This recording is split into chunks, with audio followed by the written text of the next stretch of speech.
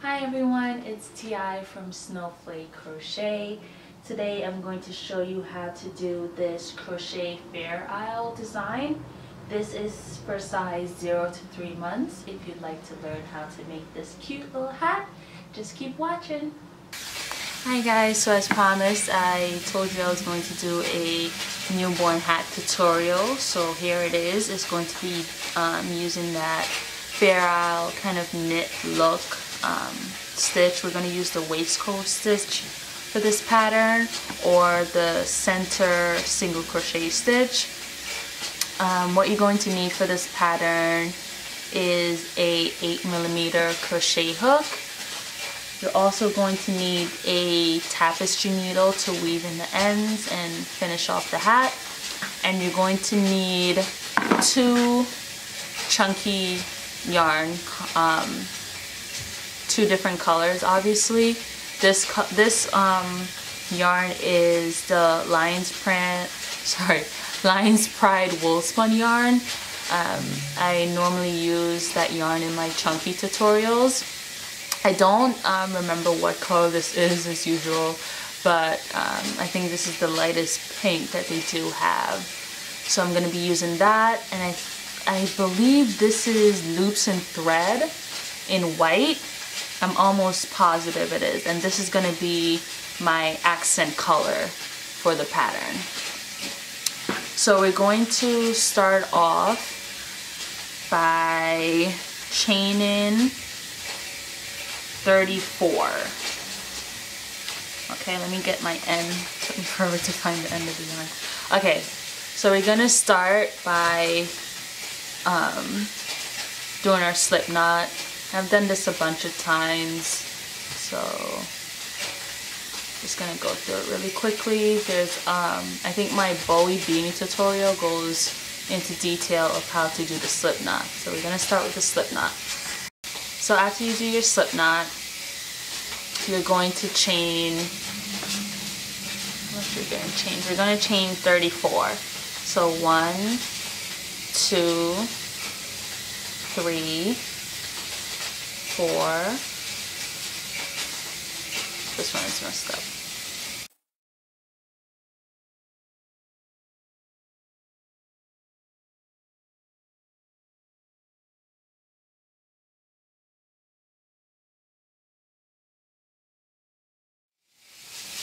Now that we have our chain, we're going to join the 2 ends, making sure that our work is not twisted. Okay, so now we're going to join our work. I'm going to take the end that has the tail, and that you just finished your last chain in. We're going to take the hook, insert it to that opposite end. We're going to take the end that's attached to the ball of yarn over and pull it through both loops. Okay? And then we're going to twist that and have our work facing us. And we're going to do 34 single crochets in each of those chains. Okay? So let me do that, and then I'm gonna come right back. Okay, so after you've created your 34 single crochets, now we're going to start doing the waistcoat stitch, and we're gonna start in that first single crochet that we did. So we're going to insert it in the middle of the V's. I have another video that I'm going to link below that will explain to you how to do the waistcoat stitch. Okay, so let's insert it into that first single crochet, and then we're going to put a stitch marker here because we're going to be working in the round, and without the stitch marker we will not know where we started. So that's 1. We're gonna go in again. 2, 3, 4,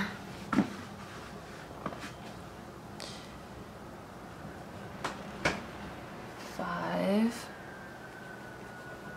6. That's just like the wind outside. It's snowing out. 7, 8, 9, 10, and I'm gonna go around and then we're gonna meet back right before the stitch marker. Okay, so I'm at the last stitch before I start the well, this is the third round that we're gonna be doing next. So this is 34. So we're gonna start our third round. I'm gonna remove the stitch marker. I'm gonna do waistcoat stitch. And we're going to put our stitch marker back, and we're going to continue until we get back to our stitch marker. Okay, so we're back at the beginning of the third round, and right here is where we're going to start using our accent color.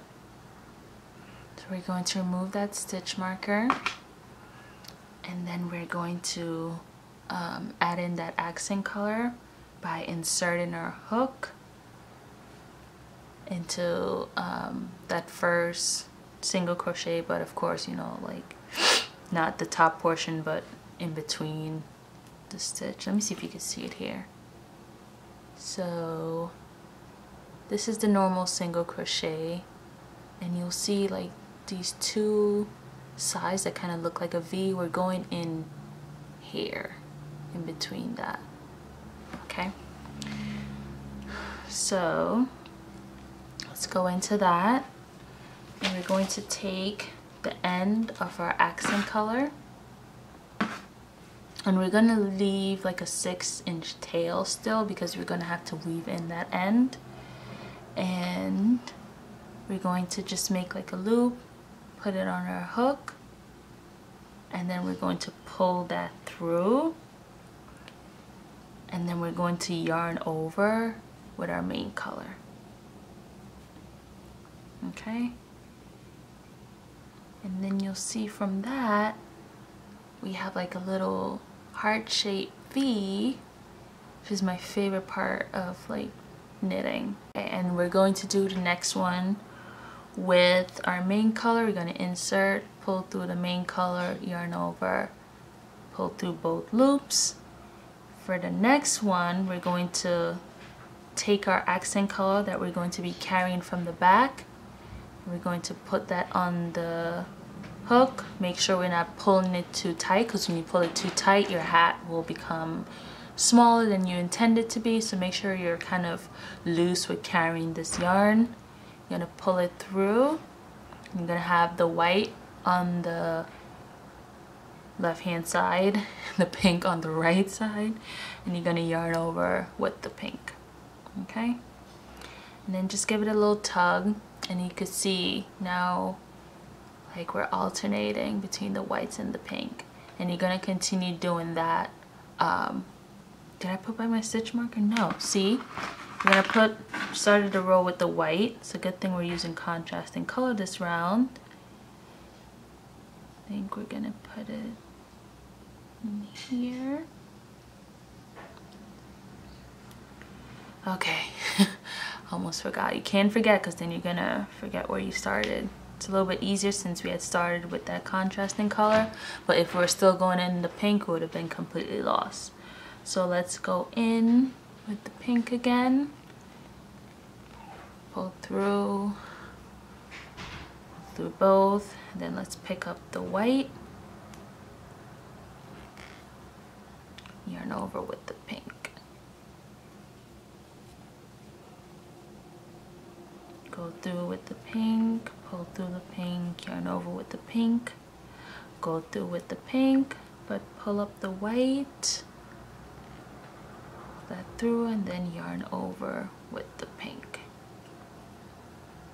And then we're gonna meet back up at our stitch marker.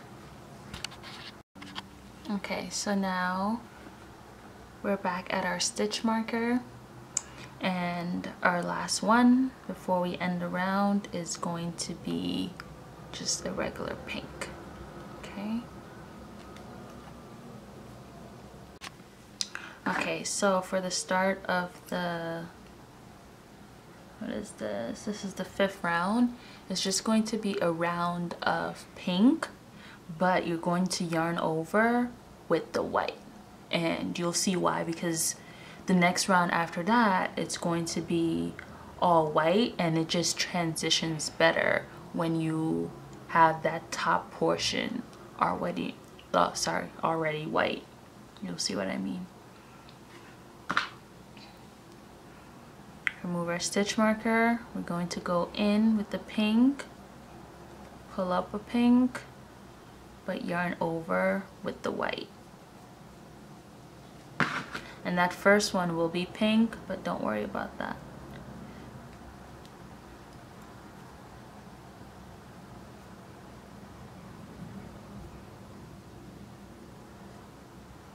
Insert, pull up the pink, yarn over with the white. Insert, pull up the pink, yarn over with the white. I'm going to continue doing that for the rest of the 5th round. Insert, pull up the pink, yarn over with the white. And I'll meet you back at the stitch marker.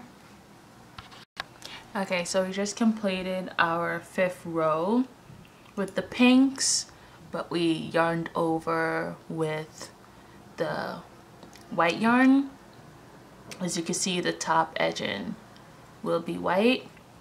For the 6th row now, let's remove the stitch marker. It's just going to be all white, and I'm going to show you why I did what I did, yarning over with that white instead of yarning over with the pink. Let's finish the 6th row and I'll show you the difference, because I have a hat here that I yarned over with the pink, well, not specifically the pink, but yarn over with the same color instead of the accent color, and I'm going to show you how that turned out.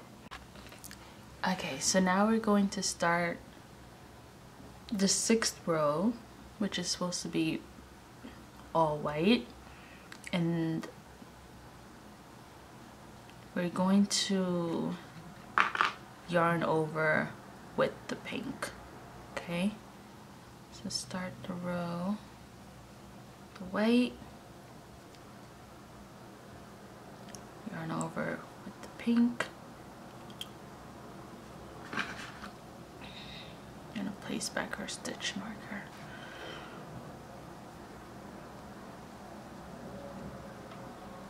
Insert, sorry, my phone. Pull up the white, yarn over with the pink. Okay, insert, pull up the white, yarn over with the pink, and we're going to continue doing that for the rest of the row until we get back to our stitch marker. Okay, so now that I finished that round, I could show you now why I changed my yarn overs. And it could be that I'm just anal or whatever, but do you see that? Like, you can't even tell that this is crocheted, and it's all because of the yarn over. Because if in this round, in the previous round, if I had yarned over with the pink, you'd have like a pink backdrop between these whites, but because I yarned over with the white, the backdrop is white, so you can't even tell. Like, that's ugh. Okay, and this is how I realized that from my mistake. Like, look at this. Let me see if I can focus. You see how in this round I decided to yarn over with the cream, but I was doing a gray next. So if I yarned over with a gray, you would not see this line of cream. But because I yarned over with a cream, now this gray has this obvious cream backsplash, which that looks messed up. So figure it out, and you have to yarn over with, let me see how to explain this. The next color that you're going to work with, make sure that in the previous round you're yarning over with that color. See? Okay. Alrighty. The 7th round we're going to do all pink, and for the 8th round we're going to alternate between the white and pink, and in that round we're going to also yarn over with the pink. Okay, so I just finished my 7th round of all pink, and now I'm going to be doing my 8th round of alternating between the white and the pink, and I'm going to start with the white. Okay, so I'm going to insert my hook, pick up that white, and make sure you're not pulling anything too tight. I'm going to yarn over with the pink, and I'm going to place back the stitch marker. Okay, insert, now pull up the pink, yarn over with the pink, insert, pull up the white, yarn over with the white, and we're gonna continue doing that. Yarn over with the pink, and we're going to continue doing that for the rest of the round, alternating between the white and pink and yarning over with the pink. Okay, so for round 9, 10, and 11, so for 3 rounds we're just going to be doing all pink. Okay, so let me remove the stitch marker, go in the pink. We're going to also yarn over with the pink. Okay, so all pink for the next 3 rounds, also yarning over with the pink. Okay, and I'll see you back at round 12.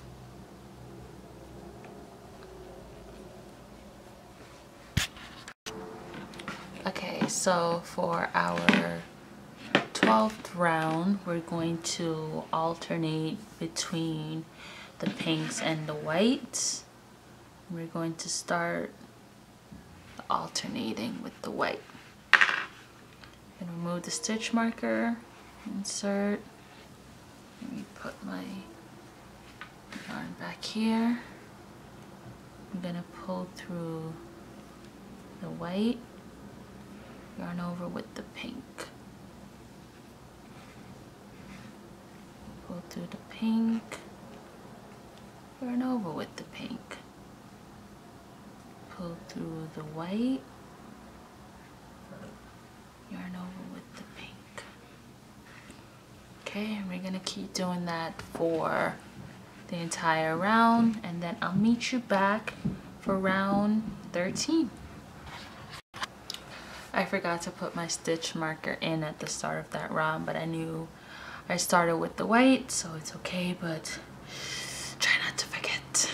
Okay, last one is the pink, first one is the white. So for this next round, which is round 13, we're going to be doing all pink, but we're going to yarn over with the white. Okay, so we're going to insert the pink, pull up the pink, yarn over with the white. Okay, and I'm gonna not forget to put my stitch marker. Okay, so insert the white, pull up, the white, pull up the pink, yarn over with the white, insert, pull up the pink, yarn over with the white. And you can see I'm holding both yarns with one hand, and I'm just kind of using my hook to direct which one I want to grab. So insert, pull, grab the pink, and then grab the white. Pull, grab the pink, grab the white, grab the pink. And I found like that's the most like efficient way for me to change colors, and it goes the fastest. Grab, oops, insert, grab the pink, and grab the white. Insert, grab the pink, and grab the white. Insert, pink, and white. And then I'm gonna meet you back at our stitch marker.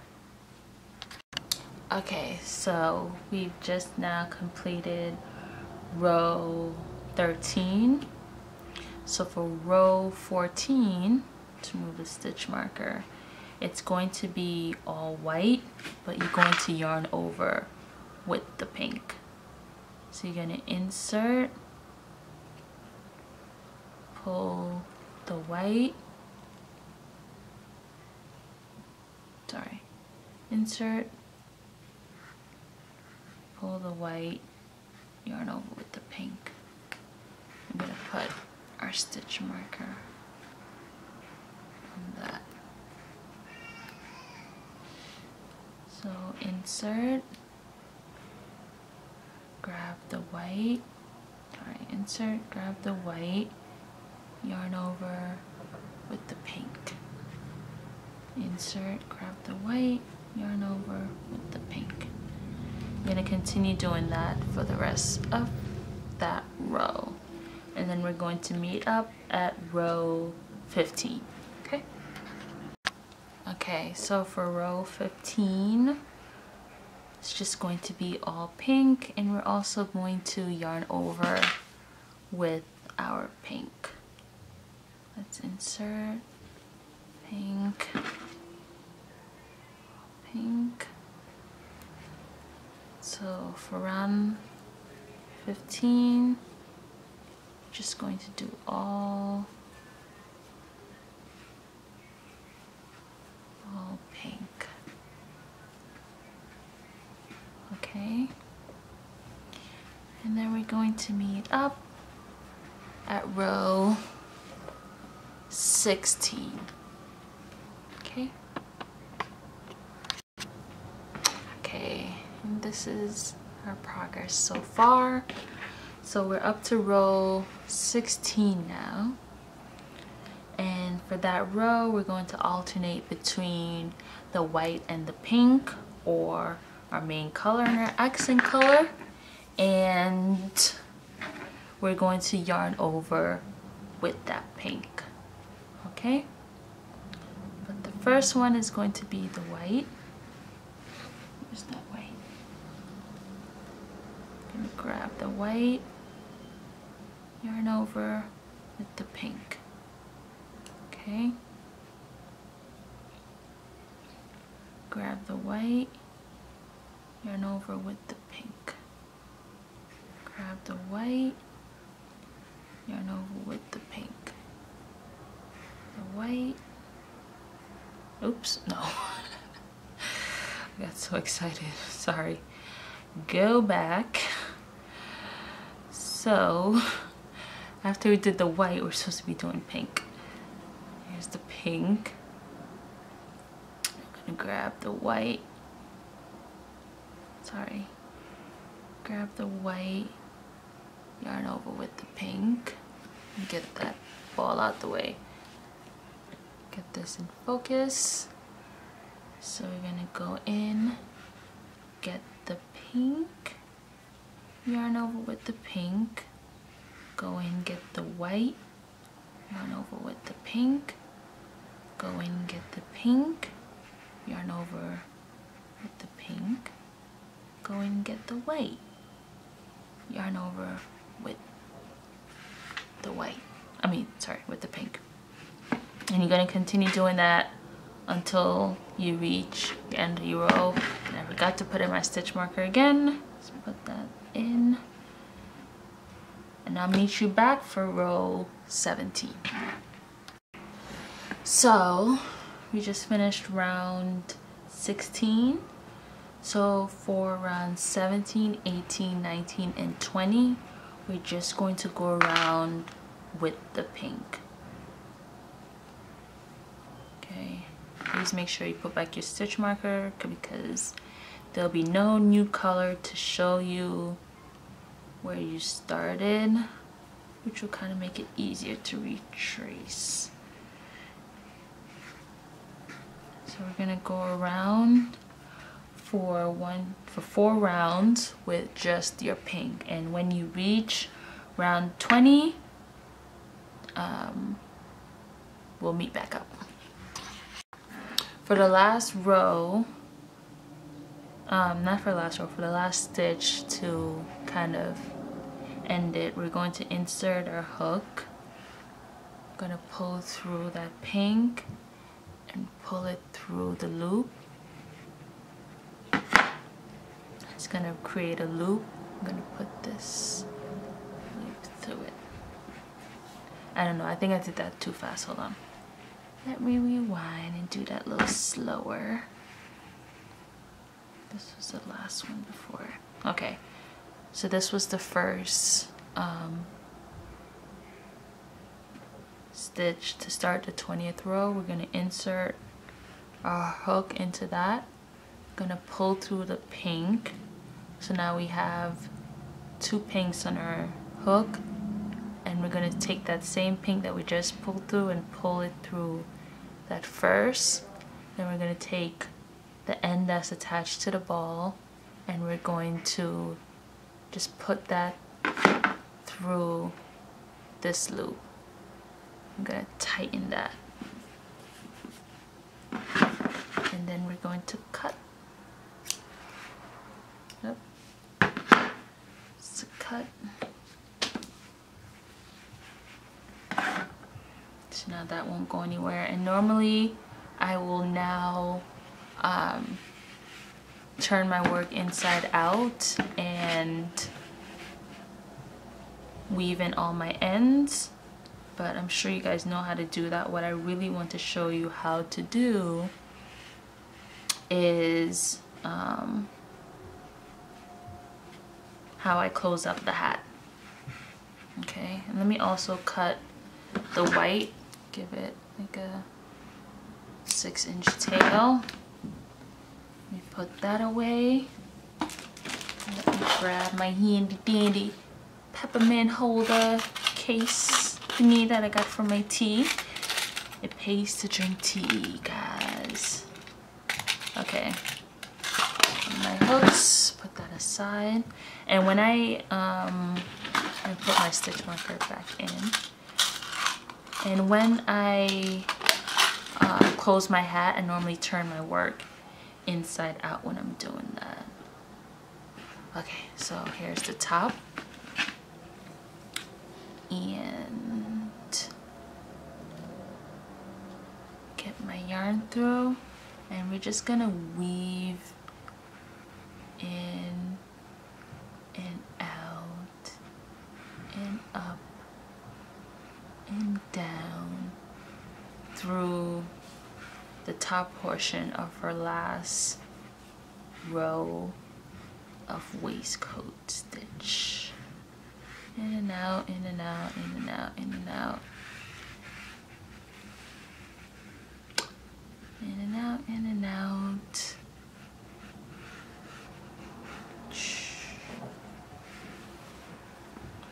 And the reason why I close it like this is because I hate decreasing, increasing. I hate it so much.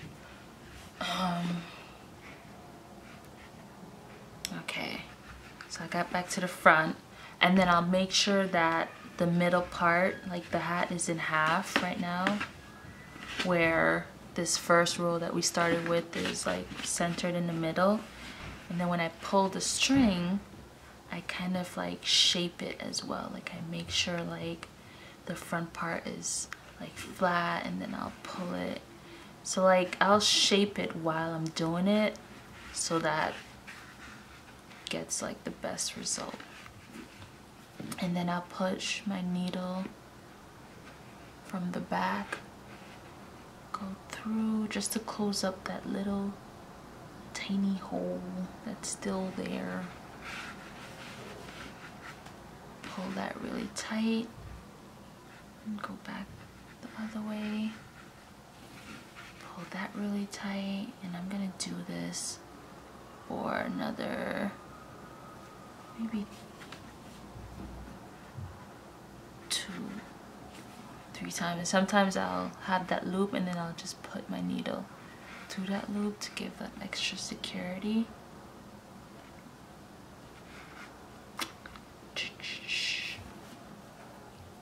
Okay, the last thing I want is for like the top of the hat to pop open.